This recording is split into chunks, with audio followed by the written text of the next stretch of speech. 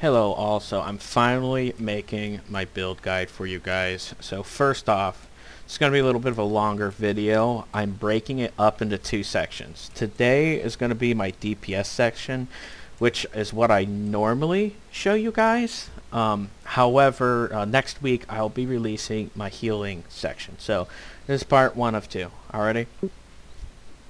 Now, I'm going to try to answer as many questions about this build as I can think of that comes to my head. If you have any more, feel free to ask. I'll try to get back with you right away. So the first thing I'm going to note for you guys is this is my build. I made it for me. It's not something I planned on releasing. It's kind of janky in my opinion.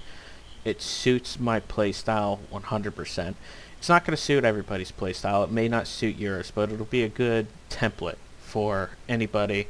I urge you to make changes to it and,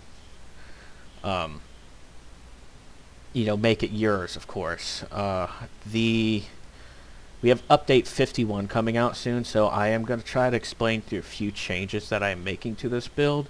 So this video is not going to stay relevant for very long. However, I'll try to give you guys the tools needed to what I think that I will be doing with this build once update 51 comes out. Alrighty. Now, of course, this build works best if you have your past lives done. You're trying to get every ounce out of this build to keep up with some of the meta builds out there and some of the endgame players. You need to have your racial enhancements done. You need to have your racial lives done. You need to have your epic lives done. You need completionists. Get your melee iconics, all that kind of stuff done. For it to really play at its top level. And that's just like every other build, but this one, especially the cap, the ceiling on it, I think is a little bit higher than most builds. I think a lot of the other builds out there you can get away with not having everything on it. Alrighty, so one of the common questions I get is, why do you play pure druid and not a split build? Do split builds do more damage, or do pure druids do more damage? What's going on? And the simple answer to that is I think the split builds do more damage. The reason I play pure is for versatility. If you notice to my left of the screen, right here, where I'm popping up the stuff for you, there's 2 different gear sets. One is for DPS, and the other is for healing. The one I'm showing you guys today is just going to be my DPS gear set, but the other side of this build, it's a very versatile build, is I could full out raid heal, I can raid push heal, I can even tank if I have to with my healing spec side. I'm one of the main healers of my guild, and I have to be able to be ready for heals at any time. And I'm actually about halfway through switching over to DPS. It's something I got to do right now on this thing. So I'll go over the enhancements, and this is why I say it's going to look a little bit weird. Okay, I put 20 into half orc racial, 41 into nature's warrior. I like to get this great white wolf. The capstone for nature's warrior is actually pretty awesome. 2 strength, 2 wisdom, and 10 double strike and physical resistance. The double strike there is freaking awesome. It's one of only, I think, 3, maybe 4 classes in the game that actually get double strike. I mean, I think fighter gets double strike, and I think our pally gets double strike from zeal. So it's either 3 or 4 classes that actually get double strike. So it has some of the highest double strike in the game, and you can actually get the double strike on this build to 100% and pretty much maintain it in endgame content, which is extremely good. And with the new epic destinies coming out, it's looking like you're going to be able to maintain 100% pretty much no matter what, or near it at all times. So are split builds better? I don't really know a whole lot about split builds. I know the 11-8-1 splits get a ×2 crit multiplier, and this has a ×1 crit multiplier bonus. So I would assume with the correct gear, a 11-8-1 split would out DPS me. But I'm not 100% sure. I'm not a DPS main. I'm a healer main. That's something important to know. I heal. DPS is just something that I do because I can on this build. You know? So, on my enhancements, I make sure I pick up this Great White Wolf. Gives you 30% cold absorption, which is very handy. I get Go for the Kill here as my tier 5. It gives me, it's a pretty nice attack, but the nice thing about it is it gives you a melee power bonus. 15, I think it's 30 over 10 meters away, which, yeah, it's like an action boost, triggering an action boost, but you could keep it up pretty much 100%. The other tier 5 I get is Jaws of Ice. Gets you a little bit of temporary hit points. You might as well. And Swift Hunter, of course, for the attack speed. Alrighty. And this is a must. Fatal Harrier, all the DPS bonuses from Nature's Warrior. Now, for right now, I'm training in Nature's Protector. I get Rages.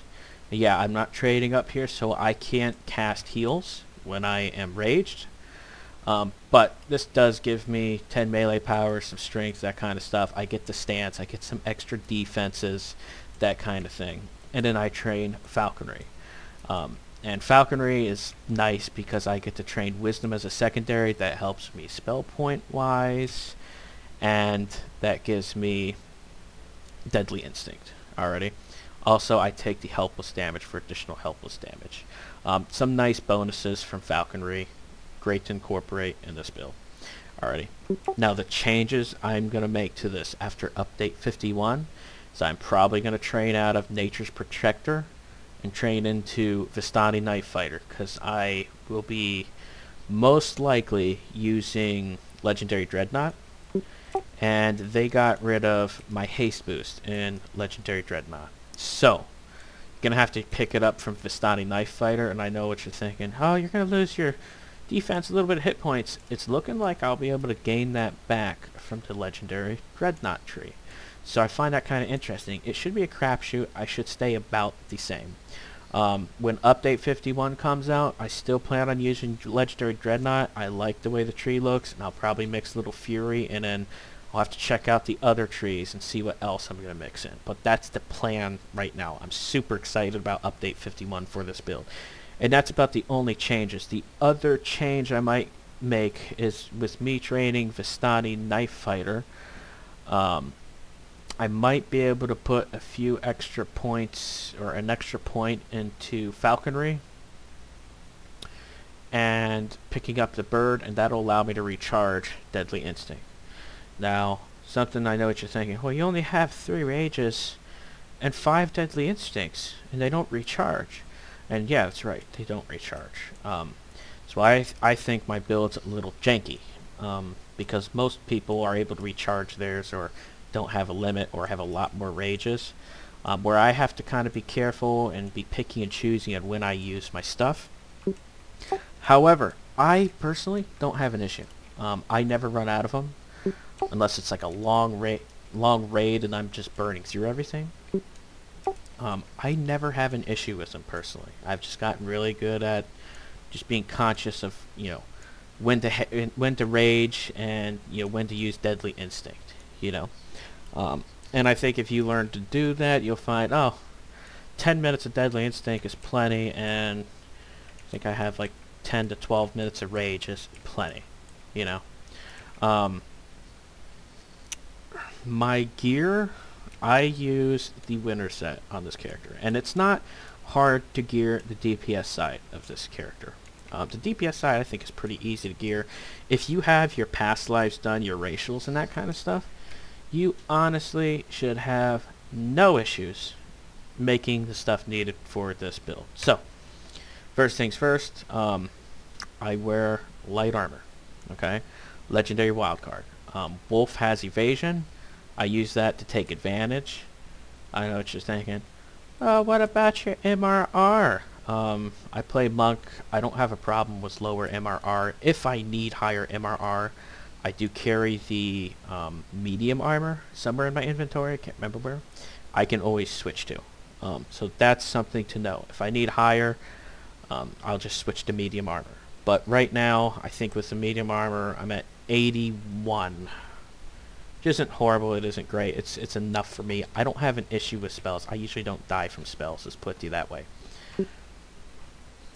I use the winter set. I like having the extra hit points and stuff on this thing. And I like using the part of the family shard set. Okay, so I have the raid necklace, got the insightful armor piercing. I have the legendary hammer fist, and I have the armor here. I'm also using legendary collective sight for my strengths. I use legendary crown of butterflies for the magical sheltering. Also, it just happened to be the one that I get reaper boosted, so I'm like, heck yeah, I'm a butterfly fan. That sounded wrong, but anyway. I'm using the winter set. I have the cloak here. I love cold absorption. Without it, you can easily get one shot by a polar ray end game. And there's a lot of stuff that you need cold absorption for it, so I really like this cloak. I use the direwolf belt. I use the deep snow boots for con. That kind of stuff, you get freedom of movement. And I use the cold iron bracers. And my artifact ring is for wisdom, so it gives me bonuses to my DCs and that kind of stuff. Also, it happens to have quality accuracy, quality deadly, and that kind of stuff. I use the wild augment fortitude, or wild fortitude augment set on this thing, and I just try to fill out what I think the build's lacking from there. I got dodge. Dodge is important. With light armor, I can hit up to 40 dodge with my 40 something dodge with my flight. It's a pretty nice bonus. You know, if you run into dooms and stuff or plagues, you want to have something to block damage, you know.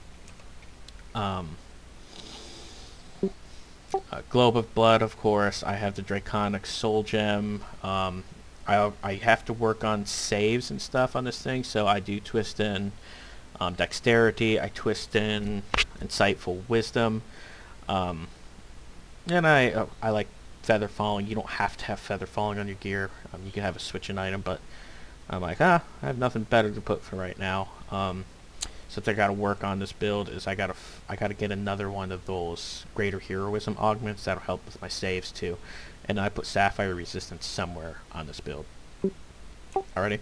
Now the weapon I use is the Tail of Sulamatis. I think for this build there's nothing better out there.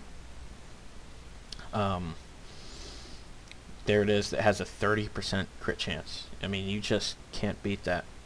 That crit threat range is awesome, and it has a ×3 crit multiplier, so it just works out great. I use Sucker Punch, Prowess, Filigrees, and I use a 4-piece Shattered Device for a little bit of debuffs. I do have a few other weapons here I do switch to, and I'll explain some of my switch gear. I think they're nerfing this soon, if I'm not mistaken, but the Blood Feast you get from Raging. Extra 1,000 hit points, helps with survivability. Look at that. Easy, easy. I try to do that every time I hit rages. Also, some simple switch gear I use is the Epic Hide of Fallen, just basically for the top part there. Druidic Survival Mastery. While in Wild Shake, you receive primal bonus to damage equal half to number of wilderness lore feats. It's actually a really big DPS boost. And I'll explain a little bit more. I actually switch over to that in raids or if I need a DPS boost. Now, this gear set I just told you about is what I use primarily. Now, and I'll explain my 5 rings there in just a moment too. I haven't forgotten about them. Now, I do have other gear sets I use, like 7-piece Summer to switch to. With the new content, or with update 51 coming out, and this is still a work in progress. I'll have to make update videos on my gear layouts in the future, but I am working on a glass cannon gear setup, kind of working with others that also play Druid builds, and I'm kind of still working. It's a work in progress, but right now 7-piece summer set and that kind of thing would work nicely. You'd lose some hit points and survivability, but the DPS would be slightly higher. Also, I would incorporate that cloak somewhere in the mix. That would give you 5% more quality double strike, that kind of stuff. Now, my 5 rings, there's 2 things you need on the 5 rings. You need Constitution, armor piercing, regular armor piercing. You need stunning, of course, and vertigo. You want to utilize your character's tripping ability. Okay, so on this one I have quality strength, stunning, accuracy, constitution, and on this one I have armor piercing, quality wisdom, vertigo, and sheltering. Alrighty.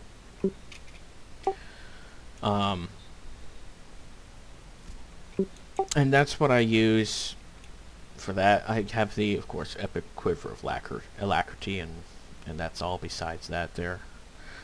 Now, my feats I'll leave in the description below. At level 1 you have to take Falchion Mastery. Because it's a pure build, you don't get it. So you have to take a Falchion Mastery. I don't know if I'm saying that right, but that's what I call it, Falchion. Level 3, 6, and 9 you take the Druid melee feats. 12 I take improved critical slashing, 15 power attack, 18 completionist, 21 the improved crit that gives +1 crit multiplier on 19 to 20. 24 I take quicken, 27 I take empower healing, and 30 I take intensify. You do not have to take those 3 if you're just going DPS, but like I said, I am a split healer, so I also heal, and I have to take those metamagics to heal properly. Alrighty. Now, of course, on the in-between levels, the minor stuff, dire charge at level 29. 26 you take the 2-weapon fighting for double strike, so you get as much double strike as possible. And there you go. That's pretty much it on feats. And I'll write that down below for you. Now my stats here, I'm just going to show you a few things. Saves aren't horrible, they're not great. In Reaper they go up quite a bit. My PRR is decent. It's about 250-ish in Reaper with Blitz going, so it's not too bad. Decent amount of saves. My dodge, heal amp's not horrible. Double strike, it sits at 83%, but between my gloves and, ooh, I forgot to slot that, howl skill ability adds 10% to your double strike. See, I have it. Oh, I gotta actually get the spell. I just capped, so I'm still a little bit of a work in progress here. I'll figure that out in just a few. Howl gives 10% double strike every 30 seconds. So between Howl and your gloves, you're maintaining anywhere from 83 to 98% double strike at all times. And I usually use the boost double strike, but with the Epic Destiny changes, it's looking like I'm going to be able to maintain higher, and I won't need this boost. We'll have to see. I'm going to create like a update video down the road at some time to kind of clue you guys in. Alrighty. As for Epic Destinies, it's real simple. I go into Dreadnought, and let me set this up for you. I like taking Sense Weakness from Fury. Primal Avatar, I take Symmetric Strikes. It gives 5% to damage, so that's a no-brainer. I take Meld besides that. and I usually pick up the +1 damage from Grandmaster Flowers. And I'm going to do something similar with the new stuff. I haven't looked at all the trees and stuff, but I'm going to figure out, of course, meld's going to go bye-bye, so you have to play a little bit more conscientiously. You don't have an oh crap button anymore as much. I mean, you still will have your cloak, you still will have your flight, so I'm not too worried about losing meld. But this is my setup in Dreadnought. I get my crit, a little bit of strength, my action boost bonus, DC feat bonus, weapon damage, and of course haste boost, which is going away, which I'm sad about. So basically what I'm finding is once update 51 comes out, even though I'm trading at a bear tree, you'll gain back that stuff from the Dreadnought tree, because you can get PRR and stuff from the Dreadnought tree now. So I think it's going to be pretty much a crapshoot. It's going to come out about the same, all said and done.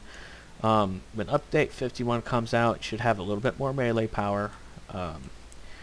And you also have Adrenaline along with your Dreadnought tree, and you also will be able to recharge you know, your boosts, which is something I'm looking forward to. So depending on that, I might drop action boost Orcish Rage and just get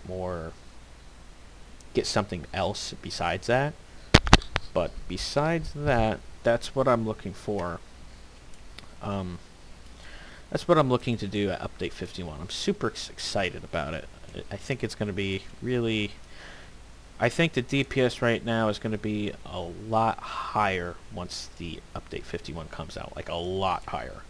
So, alright. Now, the last thing I'm going to go out on this video is how I play this. Now, this build is extremely hard to play.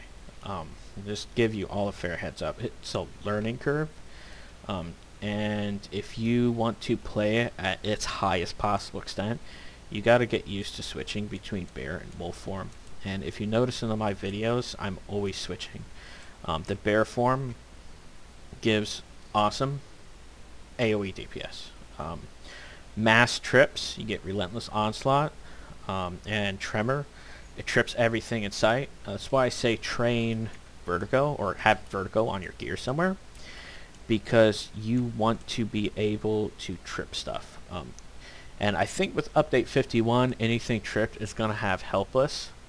So your helpless damage is going to be like crazy good. You're going to have helpless damage on pretty much all mobs once update 51 comes out.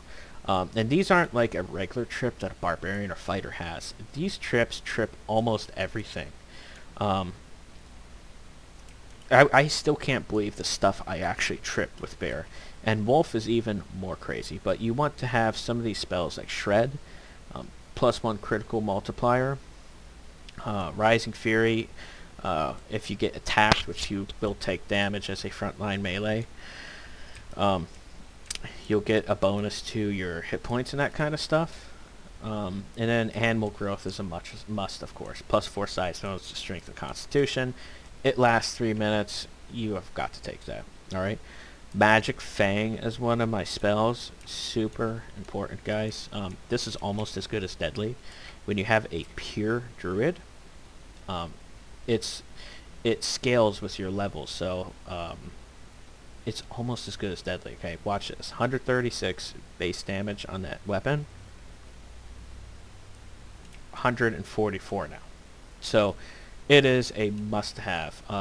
Ram's Might, the size bonus, it lasts a lot longer than Animal Growth. It gives +2 bonus to Strength from your size bonus. It's the same as Animal Growth. However, it gives you +2 to damage also. So something you want to take. Of course, if you have access to Death Ward, take it, guys. You need Death Ward. Besides that, I take Harrowing Pack for your wolf form. I think it's a 20. On 20, it gives you a trip. Very nice thing to have. And as for a lot of the pots and stuff I have here, I have my casting stuff. And then I have my melee stuff here. +2 alchemical bonus to attack and damage. It's a must. And your Yugo pots for strength. You'll want those too. Now, how I play this, I play when I'm doing R10 quests, I'd say 80 to 90% of the time, I'm in bear. And if I run into a boss or something where there's not a lot of enemies in here, I'll switch over to wolf, because wolf has a lot greater attack speed. Wolf has a lot of other bonuses. Freezing, this little snow slide thing, it grants you a tremendous movement speed bonus. Also, if you hit mobs with it, it freezes them.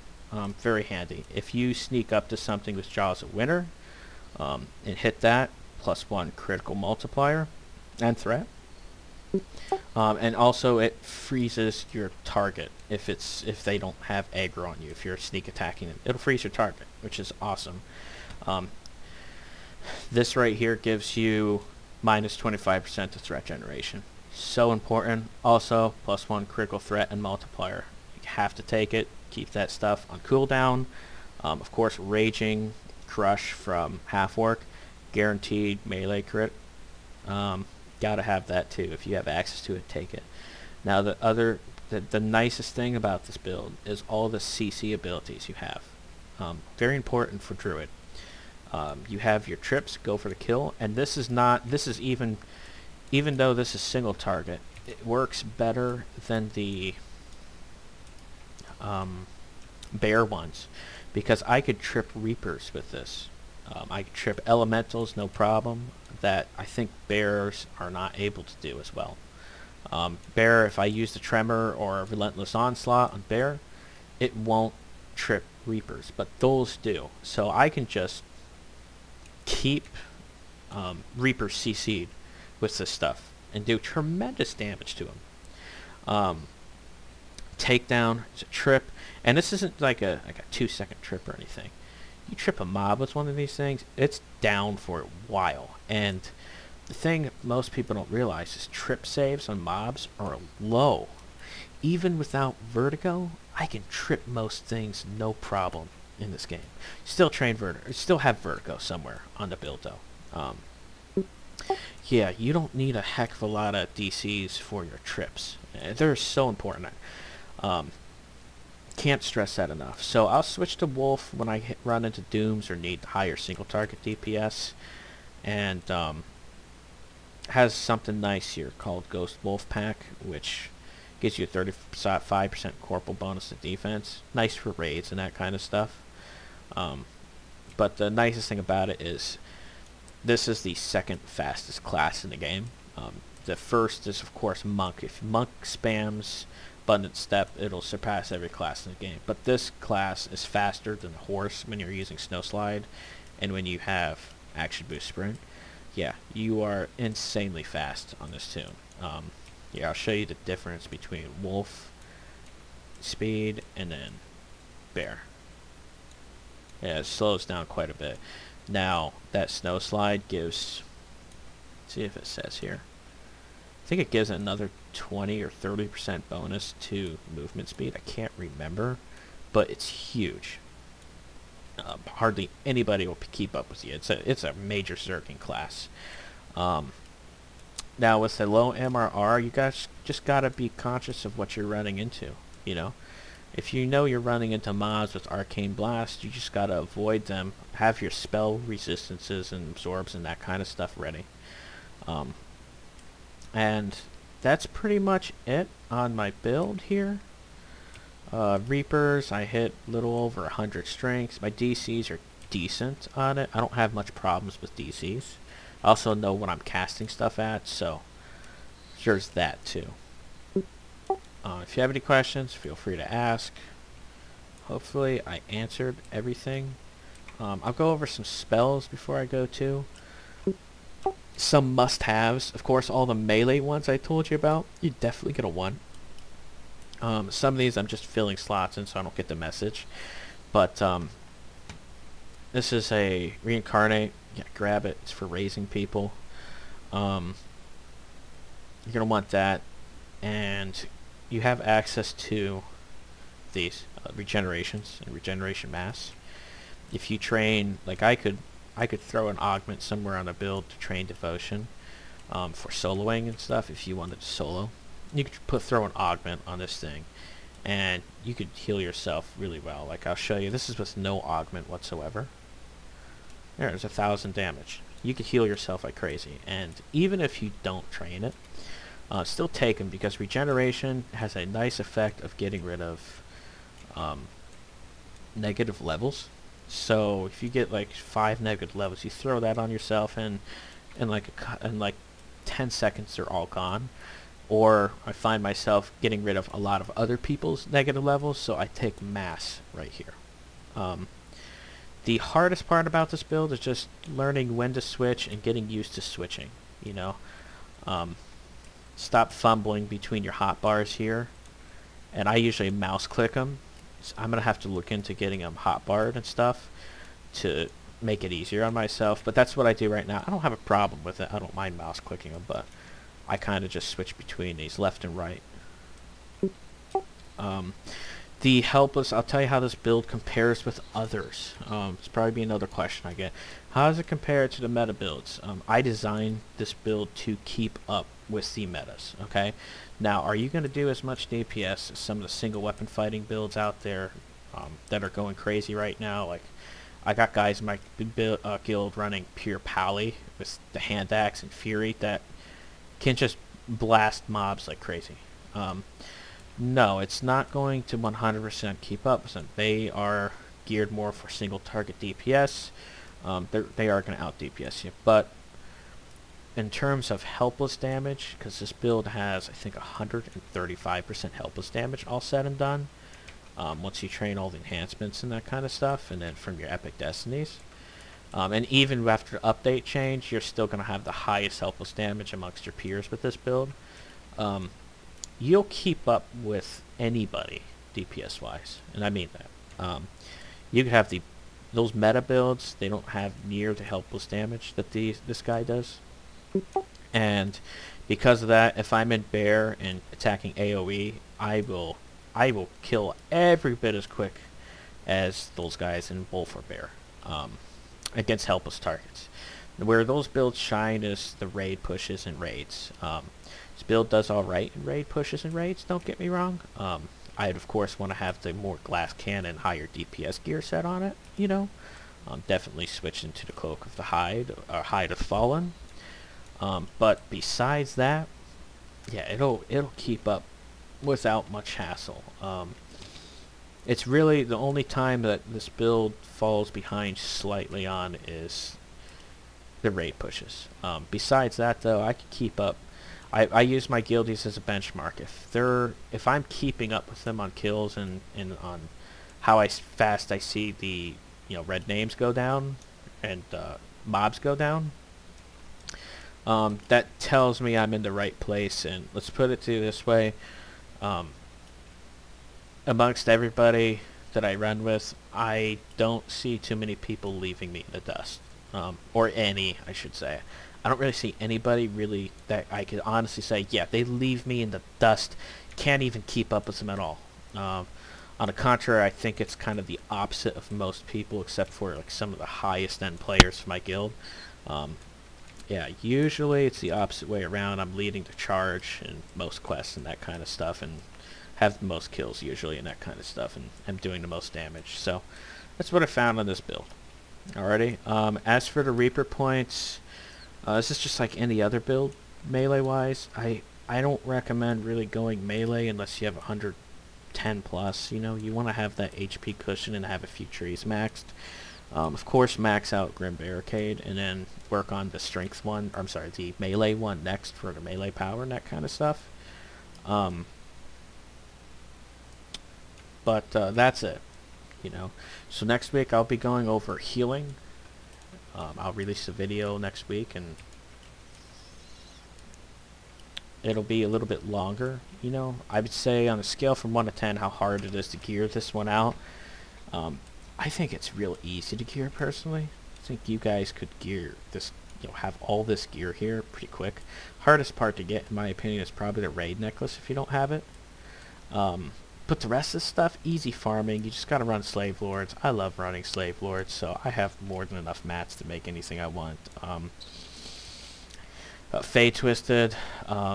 Chest is kind of annoying. You gotta get the Direwolf belt, but it drops. It doesn't have a low drop rate. I'd say on a scale from 1 to 10, it's like a 4 or a 5 on gearing. It's not like a lot of the healing builds or ranged builds, which those builds is like everything you wear is craftable or all raid gear. It's not going to be hard to gear it out. The healing side of my build is going to be like 9 out of 10 or 10 out of 10 to gear out. It takes forever.